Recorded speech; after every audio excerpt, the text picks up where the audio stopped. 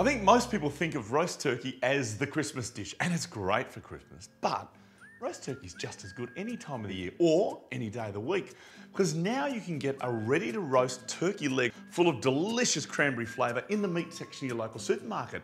And all you've got to do is put it in the oven.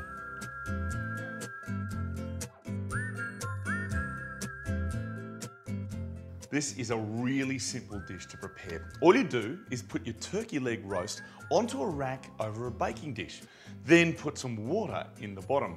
At 180 degrees, you'll need to bake this for 1 hour and 40 minutes, turning it once. And I'll tell you what, the herb and spice crust on the outside is divine.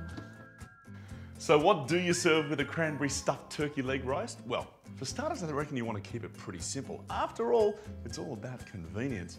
Plus, with the oven on, it's probably got to be something baked. How about some veggies?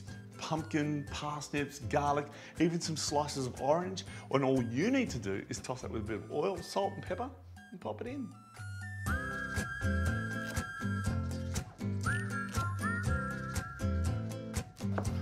There's a couple of tips to help you bake better veggies. For starters, make sure your veggies are in serving size pieces. Then, make sure they're all about the same thickness. That means they'll bake at the same rate.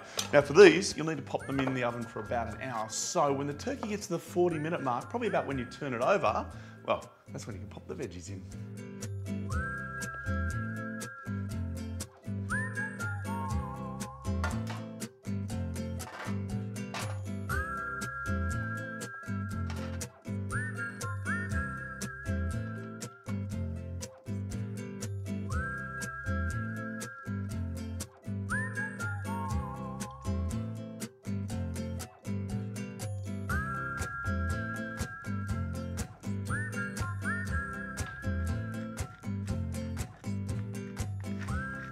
If you haven't tried baking slices of orange before, it's a bit of a revelation. Not only does it infuse a whole bunch of flavour into your veggies, but when they caramelise in the oven, they are amazing to eat.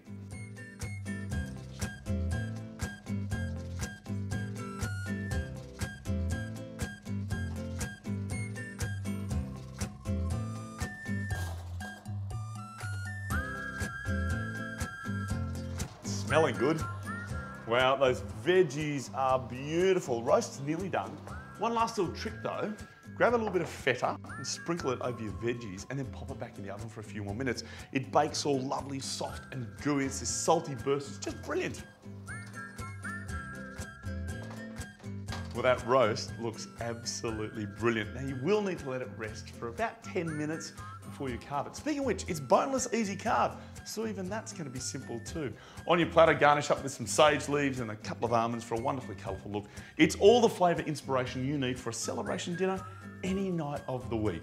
Sound like your kind of fun? Well, head to inghams.com.au to find the recipe.